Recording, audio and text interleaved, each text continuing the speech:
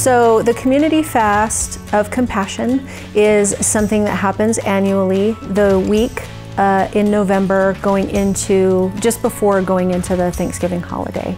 And the way it works is you abstain from 2 meals in one 24-hour period, and then you take the money that you would have spent on those meals and you donate it.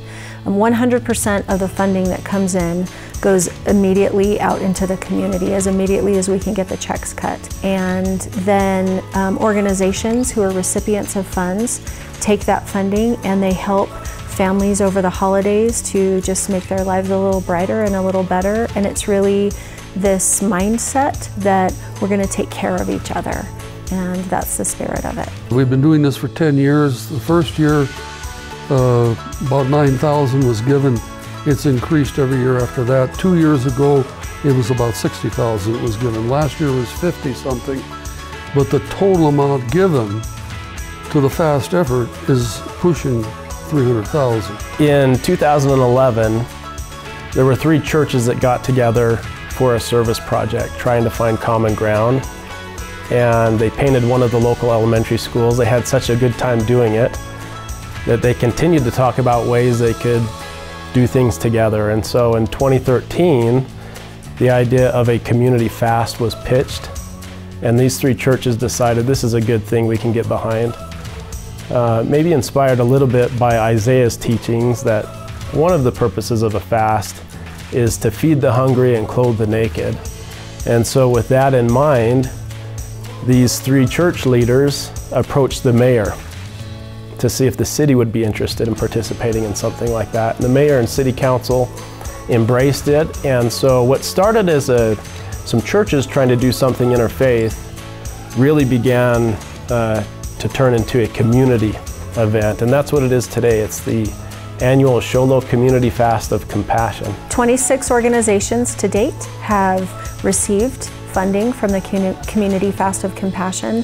And that number sometimes grows every year. We'll get 1 or 2 additional organizations that have need that will, petition to be a part of the recipients. And those organizations vary from nonprofit organizations that take care of different groups, subgroups in our community, like veterans and other groups. It's used by the schools, the Show Low Unified School District schools, and some charter schools and private schools in our district area.